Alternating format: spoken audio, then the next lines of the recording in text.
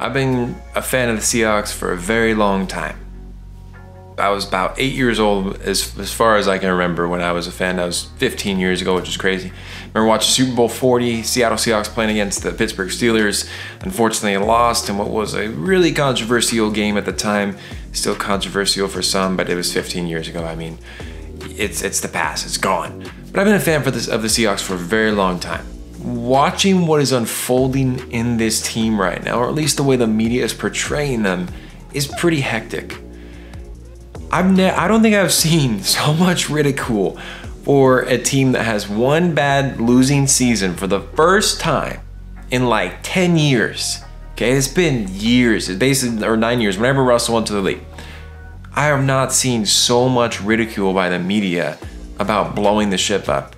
I don't get it. I think the Seahawks have had some really unfortunate circumstances. This season has been very, very difficult. It's been a lot of adversity, a lot of changes. I mean, also, you know, I said at the beginning of the year, I was like, Shane Waldron is the GOAT. You know, watching that week 1 game against the Colts, everything was meshing well. And ever since then, man, my words have been eaten. I'm definitely eating them, you know. After seeing this whole entire season unfold, the offense has been the biggest struggle for this team. The defense has held their own. They've obviously have a lot. You look at some of the stats, they haven't done so great when it comes to like yardage, but then you look at how much points are given up, and I mean, they're still well within giving the opportunity of the offense to have a chance to win the game. But when the defense is on the field for 40 minutes a game or 38 minutes a game, it's a struggle. I mean, watching this team, you can't really, I mean, there are positives of this team. I think there's a lot of talent on the defensive side of the football field. I think they have some good pieces there. I think on offense, they have talent, but execution has been poor. Addressing Russell Wilson in the future. His comments that he has made this week, his comments he's made throughout the season have been a little bit different. I think the most recent press conference he had going into this Detroit Lions game, he had an interview Wednesday. He was talking to or Thursday, he had an interview basically talking about how he hopes to be in Seattle, but he doesn't really know, so to speak. But he plans to play in the NFL still, and it's not over, and he wants to win 3 Super Bowls with Seattle. Like, that was his goal, right? What was so strange to me hearing that is Russ has the power over his trade clause. If he wants to be in Seattle, he's well within to be in Seattle at least 2 years, because I don't know many teams that are going to release a player for 25 or 20 million dead cap. I just don't think that's a wise business decision if you want to win a Super Bowl or get anywhere near a Super Bowl. So hearing that comment was a little bit indifferent to me. And then also, you know, just seeing the way that people have been like, fire Pete Carroll, fire John Schneider. I think we gotta really press on the brakes. This has been one bad season, like I just mentioned, in about 10 years. I feel like the standard of Seattle football has been raised so high because of the standard of coaching and excellence they've had the last 9 to 10 years. They have been a premier football team. They've been in it. They were basically one play away from being a dynasty. And in a lot of ways, that defense was a dynasty for 4 to 5 years, dominating the NFL. Year in and year out. Then obviously Sherman went away, Earl Thomas went away, Cam Tenso unfortunately went through an injury and had to retire. Unfortunate circumstance came. This kind of has become Russell Wilson's team on offense. We went through a place last year when we saw Russ cook, and then Russ hasn't been the same since. Ever since he started releasing, he's just not the same football player. I've seen a different Russell Wilson the last year and a half than what I saw those first 8 weeks. It's like the deep ball was getting discovered by teams. They found a way to defend it, and offense of Seattle has been, it's just been gone. I've been amazed to watch this year, and like I just said earlier about how many of my words, how the offense is just, they can't move the ball. And I don't think they lack talent. There's just hasn't been.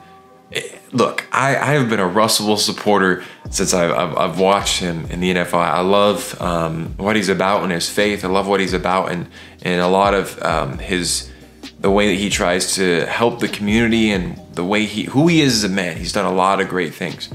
But when it comes to this year, Some of his decisions have costed this team wins, has costed this team games.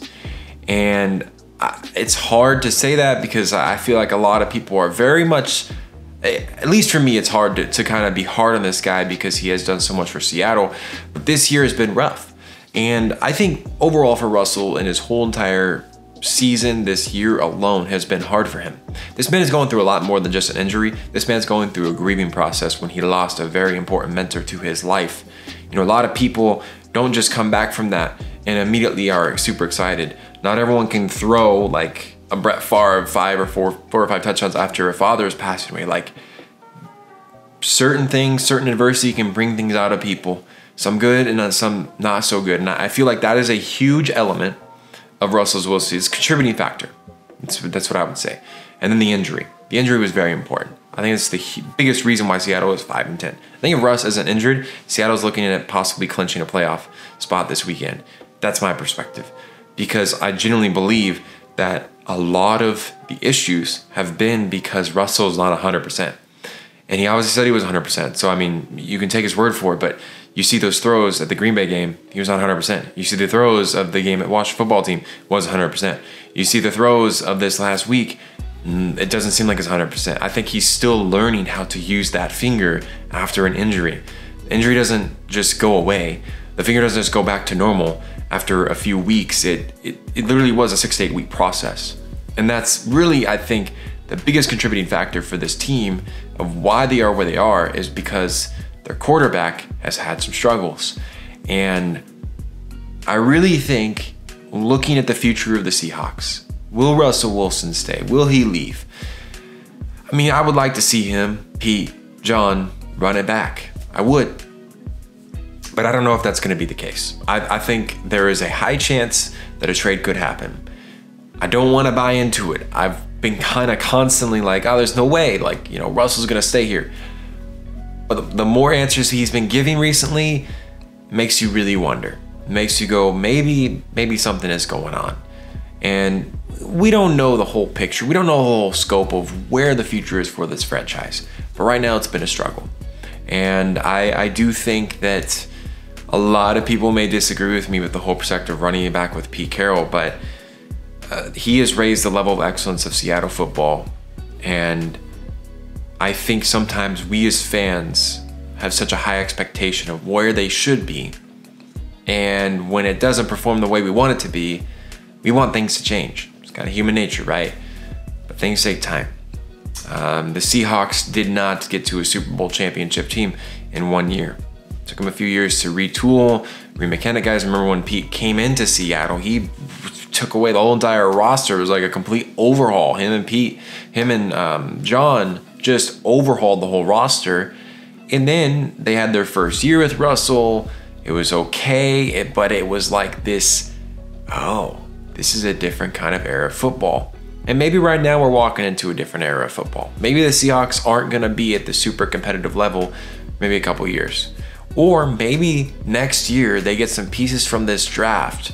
They get some pieces maybe in free agency market as they have a lot of cap. I really hope they re-sign Condre Diggs. I'm still amazed that they have not signed him. But maybe they get some retooling and get some preparation, maybe build some areas of some weakness this year, and they're right back in it. It's a very high possibility. And maybe right back in it means they lose the divisional round or the NFC Championship. That's a possibility. But I don't think when you have seasons like this, after you've had so much excellence in the past, you burn the whole ship down, you burn the building down, you start over. I think things take time to get back to where it should be. And I think the Seahawks have what it takes to get back to a roster and team that is of a championship caliber. And let me know your thoughts. That's my opinion, that's my perspective. Hopefully Russ comes back, but I don't know. Just seeing the things he's posted, seeing the things that he's talked about, the way he's talking, it just doesn't seem normal. It's a bit different than the tone that he's had in the past. But regardless, wherever Russ does play next year, hope nothing but the best. He's been a great competitor. He's done a lot of great things for this team, done a lot of great things for his community. And, you know, he continues to keep Christ the focus. I believe the Lord will continue to bless him wherever he goes. I hope the best for him. And you know, it's like I said, the whole grieving thing, I hope he's also healing in that. You know, a lot of people are all about like the finger injury.